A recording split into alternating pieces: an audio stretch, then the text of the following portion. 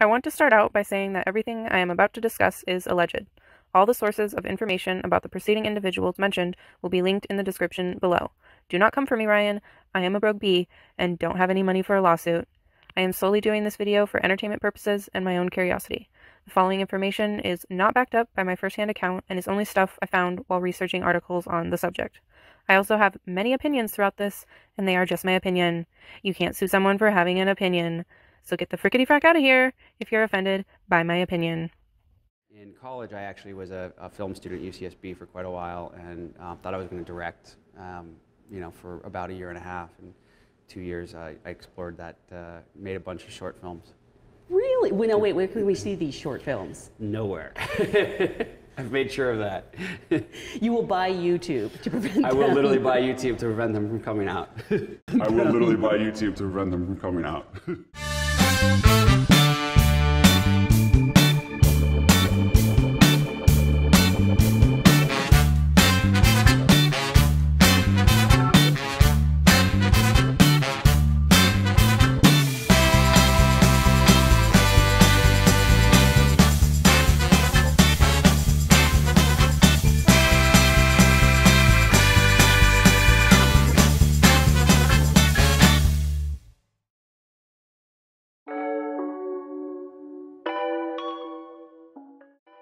Ryan Kavanaugh was born in Los Angeles, California, to his parents Jack and Leslie Kavanaugh.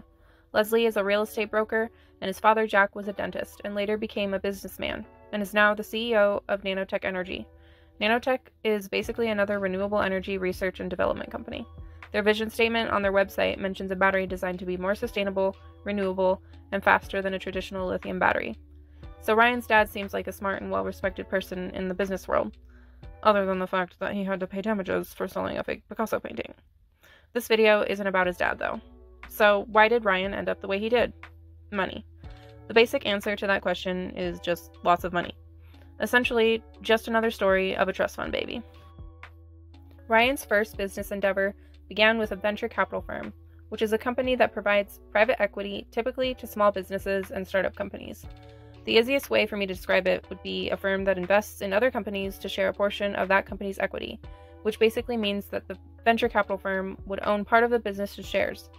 Usually a startup or emerging company would seek investment from a venture capital firm so they have enough money to make the business they're trying to pursue feasible. Then the venture capital firm would make profit if the business they invested in ended up doing well. What I recall from my business classes is that venture capital firms are usually not the most ideal way to seek investments. It usually ends up just being the investors taking advantage of the small business. Sometimes it can work out in the business's favor, but it's definitely not the most ideal way to gain capital for a startup company. In his 20s, Ryan was able to have top investors at his firm that included higher-ups at Warner Brothers, Columbia, TriStar, and well-known producers of the film industry. Ryan's venture capital firm ended up failing, which was likely due to the dot-com burst and the plummeting of stocks after 9/11. After this crash, Ryan's investors started asking for their money back. Allegedly, Ryan became hard to get a hold of. Some of his former clients supposedly ended up suing him after he apparently sold many of his stocks and lost the majority of his finances. One client, named John Chaney, who was the chairman at one of the companies Ryan's firm was supposed to invest in, alleged that Ryan never paid him the millions of dollars Kavanaugh's firm was supposed to invest in. This would later be included in a lawsuit that one of the former investors would file against Ryan. They settled the suit out of court, and one of the lawyers told Ryan's parents that, "You're lucky your son isn't walking around in striped pajamas." Ryan ended up moving back in with his parents after the failure of his firm, and later started up Relativity Media with the help of some of his former movie industry clients. Relativity disputes many of these allegations made against Ryan, but of course they do. While editing, I found that Ryan even went as far as suing John Chaney for defamation, after he accused Ryan of not investing the millions of dollars he said he would into his company. In 2004, Ryan founded Relativity Media, which was fairly successful at the beginning and was even the third largest mini-major at one point, according to sources. If you're wondering what the frick that is, according to Wikipedia, a mini-major is a larger film production company that is smaller than major studios and attempts to compete directly with them. But even with the success it once had, Relativity Media ended up filing bankruptcy in 2015. The company survived for over 10 years before filing its first bankruptcy, but it really only survived for that long due to shady business practices. So let's dive into what exactly those shady business practices were. When Ryan founded Relativity Media, he created an algorithm to predict if a film would be successful. Ryan claimed that his algorithm had an 85% accuracy, but according to a source that was close to one of the company's lenders, it was actually much lower than that. An 85% accuracy for predicting if a film is going to do well is very high. It's so hard to judge how the public is going to consume a product in general, let alone predicting how profitable a subjective piece of art is going to be received. About 2 years after the initial startup of his new company, Ryan was arrested for drunk driving, and even had a hit-and-run incident while under the influence, where he allegedly sideswiped a police car. He was only charged with a DUI, though, which was lessened to a wet and reckless charge. Wet and reckless usually equates to the charges of reckless driving, which therefore lessens the consequences that you would otherwise face if you were charged with a DUI. 2 more years pass, and Ryan is yet again arrested for speeding and driving under the influence of alcohol. Man, does this feller not learn his lesson. He was also under probation for his first charge during this time. He ended up taking a plea deal and resorted to using a driver after his second arrest. But of course, he denies this. After the first bankruptcy filing in 2015, Relativity Media was sued by one of its lenders, RKA Film Financing, claiming that Ryan misused the millions of dollars they had invested into Relativity Media. RKA was calling Ryan Kavanaugh a con man, and Relativity Media countersued for $200 million. The suit was dismissed under the basis that RKA did not provide significant proof of their claims. In 2018, Relativity Media filed for bankruptcy yet again, which prompted a hedge fund investor named Carrie Metz to file an amended lawsuit accusing Ryan Kavanaugh of defrauding him into investing in Relativity Media. Metz claimed that Ryan conned him into making a $10 million investment in 2013 and another investment of $2.5 million in 2015, when Relativity Media was on the verge of its first bankruptcy.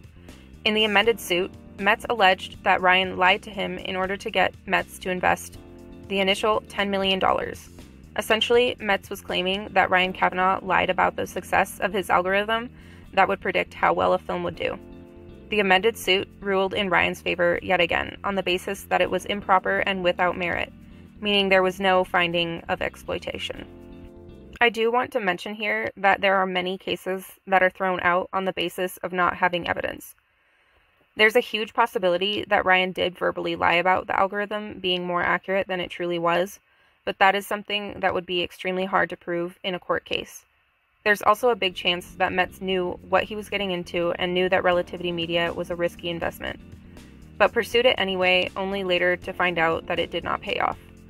I'd be pissed too if that much money was lost in an investment. The case ruled in Kavanaugh's favor though, so everything Metz said is still alleged, and there is no basis to validate his claims against Ryan.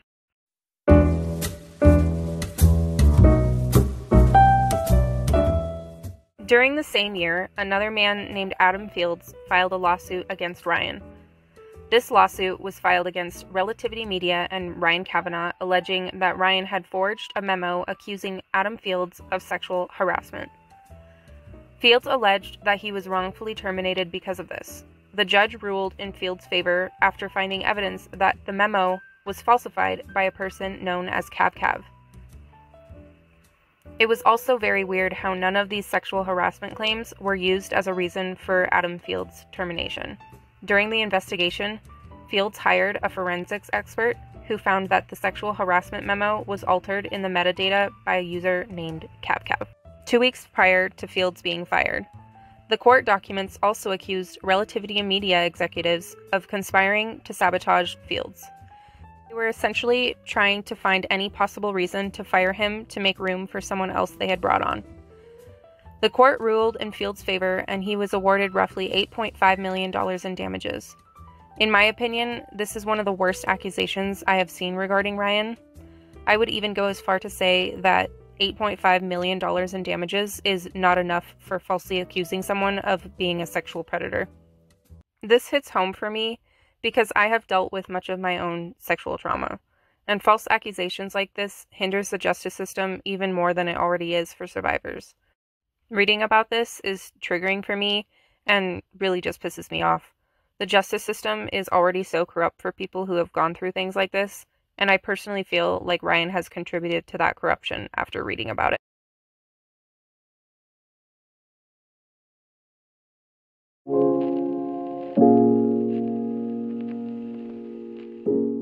In 2019, Ryan was hit with another lawsuit from the former CEO of Entertainment StockX, who was also his ex-business partner in another company Ryan founded known as Proxima Media. Elon Spar claimed Ryan had misled him into believing Proxima Media had capital. He also alleged Ryan was running a Ponzi scheme at Proxima by using new investments to satisfy old debts. Ryan denies this, and they settled out of court. Elon Spar later withdrew his claims after the settlement. They both claim the suit was submitted by mistake and that the media spun it into something it was not. Ryan later claims that it was a draft complaint that was never filed, but even though it was never filed, it was still submitted, but never reached the court. Ryan uses calculated words to make it sound like this was never a thing, but the only reason Variety and other media outlets were even able to get a hold of the story is because court documents are publicly available due to the First Amendment under the umbrella of freedom of the press. Elon Spar would claim that it was submitted by mistake, but to me, this really just sounds like two rich guys coming to some sort of settlement out of court so Ryan could cover his scummy vagina yet again. No facts for this, just my opinion. This happens all the freaking time though, so that's why this is my best guess.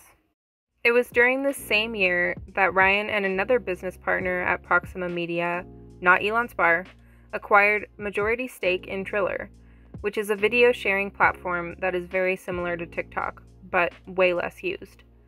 Kavanaugh and several other stakeholders at Triller were named in a recent lawsuit against the company.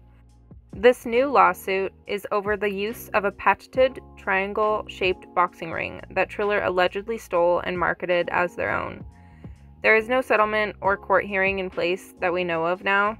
I have a feeling that Triller is likely going to lose this one since the triangle boxing ring is already patented. That is just my opinion though. I'm trying to cover my ass here. Before this latest lawsuit, Ryan was also involved in another lawsuit that was filed in January 2021. This time, Ryan's former babysitter was claiming that Ryan fired her after only 2 months into her 13-month contract. She sued for $175,000 in owed wages. The case is still pending according to court documents. So that means they have not settled and haven't reached a ruling. I also want to mention that while editing, I found another article from 2013 that alleged Ryan was being investigated by the LAPD for interfering in a manhunt. Ryan supposedly landed a helicopter at an LAPD center during the search for Chris Dorner, who was a former police officer that committed a series of shootings in several Southern California cities. Kavanaugh was cleared in the investigation, and they found that Kavanaugh was given permission to land there. I thought this was worth mentioning because it was recently added to his Wikipedia page. I don't know why the police thought he may have been purposely interfering in the manhunt, or why he needed to land at the LAPD center in the first place. I know sometimes helicopters need to land in an emergency, but I couldn't find why he needed to land there at that time.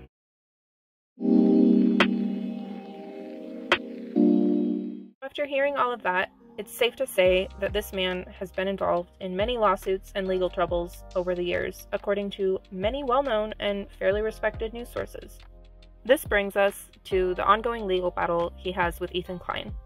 If anyone watches this video, it's likely going to be fans of the H3 podcast, so I'm only going to brief over the situation between Ethan and Ryan. If you want a more in-depth summary of the now 3 lawsuits, I recommend watching the many podcasts Ethan has discussed the ongoing situation, or Emily D. Baker's videos and streams where she analyzes the court documents. So back in April, Triller filed a lawsuit against many websites alleging that they pirated the stream of the fight between Jake Paul and Ben Askren. The H3 podcast was included as one of the defendants. This suit was later amended and H3 was dropped as one of the defendants. Triller didn't stop there, though. They then went and filed another lawsuit in May alleging copyright infringement, and the H3 podcast was now the only defendant listed on this new lawsuit. Ethan tried to settle the suit out of court, but Ryan pushed for around $100,000 to settle, plus a ridiculous and disingenuous statement that Ethan would have to make on his podcast. Ethan declined his demands, and the suit escalated. In July, Triller amended the lawsuit and listed Teddy Fresh as another defendant. Triller was claiming that Teddy Fresh is not separate from the podcast, even though there's no evidence of that. Teddy Fresh has its own incorporation, its own employees, its own office space, and had no part in the comments made about the Jake Paul versus Ben Askren fight. To me, this just sounds like Triller is hoping to get any money they can out of the Kleins. He probably needs it after the 2 bankruptcies he's had in the past. Most of his latest business ventures don't look like they're panning out too well either. And for all we know, the man is about to file another one before this lawsuit is even resolved. That's a joke. I don't know that for sure. The latest and most intimidating lawsuit that has been filed against Ethan / the H3 podcast is a defamation suit that was filed in November. The only reason this suit is concerning is the fact that Ryan got a very expensive lawyer, Thomas Clare, who specializes in reputational suits and has won several times. Ryan claims a lot of blatant speculation in this new lawsuit. He came out with a very long and, in my opinion, not very well written statement on CSQ, a magazine that focuses on businesses and entrepreneurship. Ryan has also been a contributor to this magazine since 2020, according to their website. So it makes sense why they were so down with him publishing his own extremely biased and misleading article. In the article, he lists several reasons as to why he's suing Ethan Klein for defamation. He starts out by saying that Triller is the one that sued Ethan in the first place. He basically made it sound like he has no part in the initial suit of the H3 podcast, and Triller made that decision due to Ethan apparently pirating and republishing the Jake Paul versus Ben Askren fight to millions of people in his audience. He goes as far to say that Ethan caused millions of dollars in lost revenue for Triller because of this, even though Ethan only streamed a few moments of the several-hour stream while also making critical commentary about it.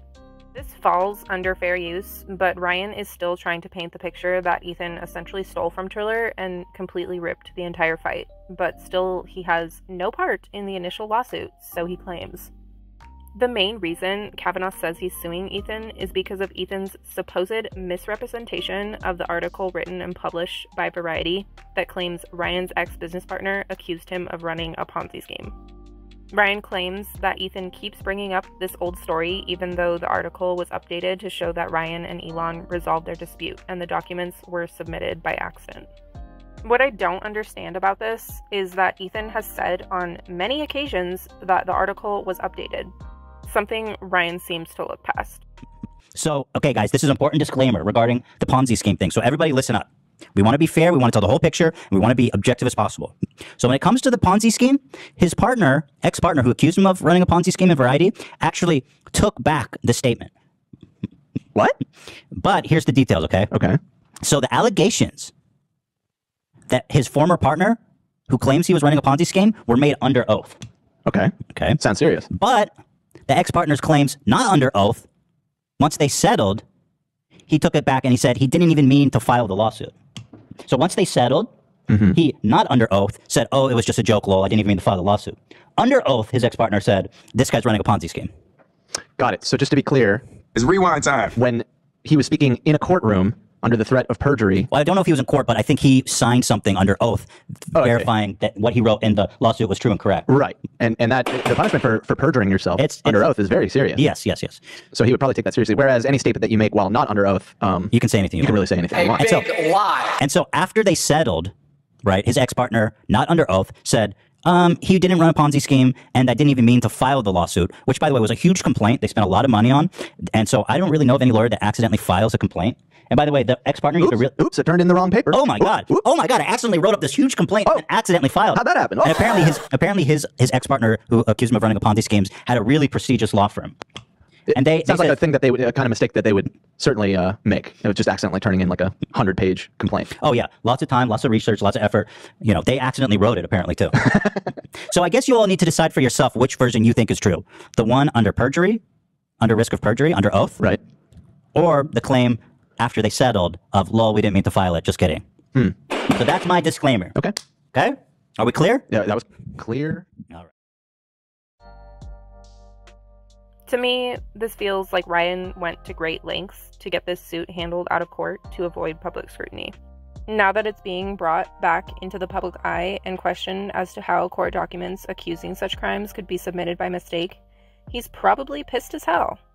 Oh no, the thing I tried to cover up over 3 years ago is now being talked about again. How dare people speculate how shady this looks? I spent all that money to shut everyone up, and it still didn't work. That's what I assume Ryan's inner dialogue sounds like, but for all I know, he's just an innocent, sweet gent who has never used his money to get out of a legal situation, and definitely didn't have a drunk driving incident. This is another thing that he claims never happened in the article he wrote for CSQ. He says he never had a DUI, which is actually true, but this is another instance where he uses choice words. He was allegedly involved in a drunk driving and hit and run incident, but my speculation is that his daddy was able to get his DUI charges dropped, so Ryan didn't get that on his record.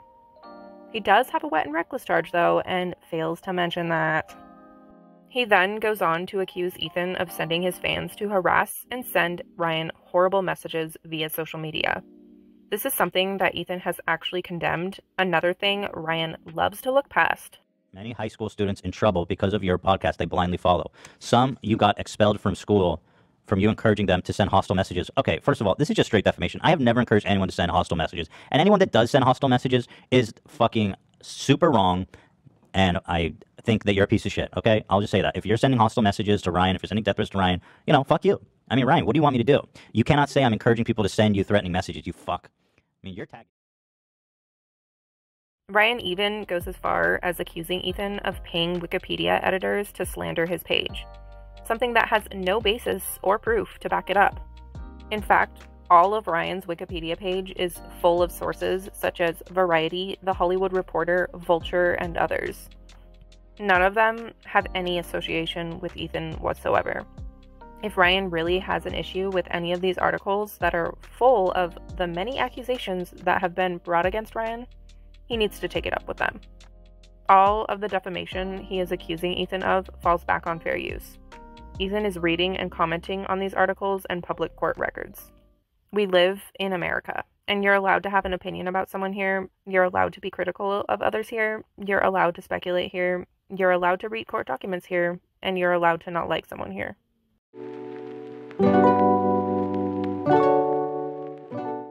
I think the biggest and most obvious thing I have learned about Ryan throughout all my research is that the man has an extremely fragile ego.